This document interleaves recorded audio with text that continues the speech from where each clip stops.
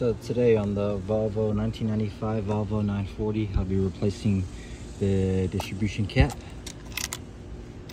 and the rotor. And I took it out once just to look at it and to make sure, like, just to see what we're looking like. And the insides were fucked up. You'll see the insides were all corroded and kind of messed up, and this is all beat up. I've had this car for 5 years, 5 or 6 years, and I never changed that. I just didn't know. So today we're gonna do that. And these are the tools I'm gonna use: 10 and an 8. And yep, it's a ratchet one.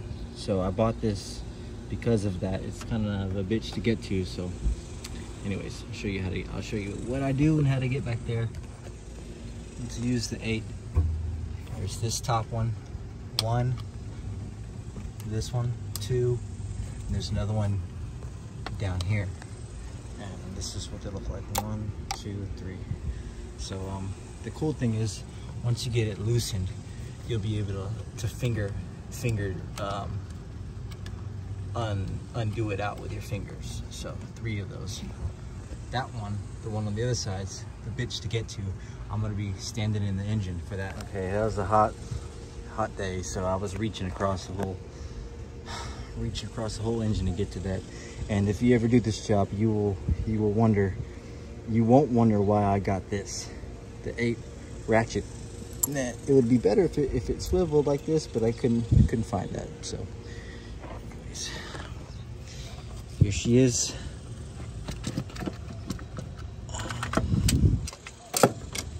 Okay, here she is. She's all cracked.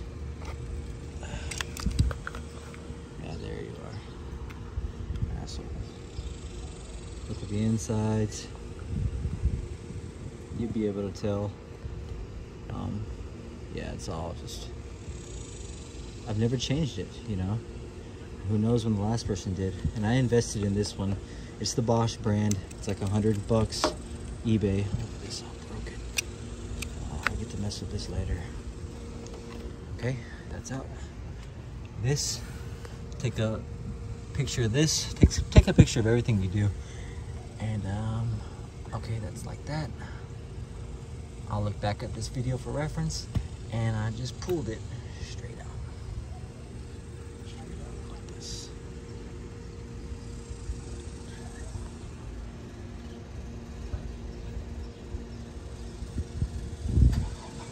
Difference, all right? Now let's put this back in the way that was.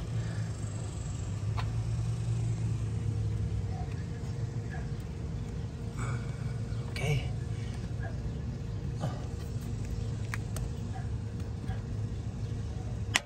All right, nice click. Okay,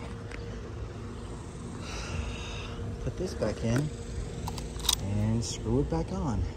Now, if you have fat fingers, I'm sorry. Or if you have a chopped off index finger, I'm sorry for you too. So it'd be easier if you had all your fingers, and if you had skinny fingers. Now I can get these going. Leaning on this. Oh, it's not doing that. Okay, I can get these going with my fingers. Did I break anything?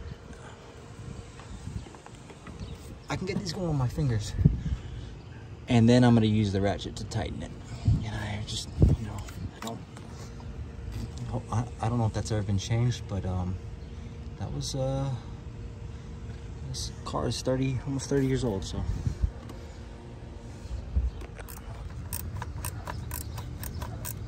Easier to put in than it is to take out. So yeah, I'm just gonna keep doing this until it's tight. Okay, everything's in. Fingers crossed. Spark plugs are back plugged in. Rotor's in, cap's in. Moment of truth.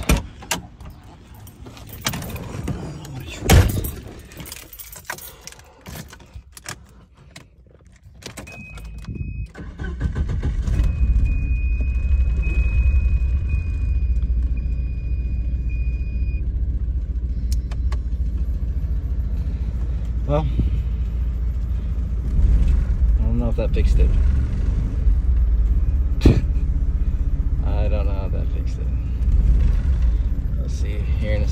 that's in. You know, it's a good thing I got that fixed, but it's just a process of elimination right now. It does that for the first like 30 seconds or so, and then it kicks into regular gear, which, you know, I'm restoring this car, so I think it's a step forward, even though I didn't fix it. I shouldn't be too bummed about it. The next step is to replace this. Now this is what AutoZone gave me, and it's not the right part. It's called like the ignition coil, something like that. So I'm gonna replace this with the right one. They just gave me one, and I hooked it up, and it temporarily worked, but it's not the right exact one, because the one before was a little bit bigger. That's why you saw there's like tape here. So I'm gonna replace this, and hopefully that is what fixes it. If not, then we'll keep playing. We'll keep figuring it out. All right. But definitely glad I could change this in the process. So anyways, peace out. Until next time, huh?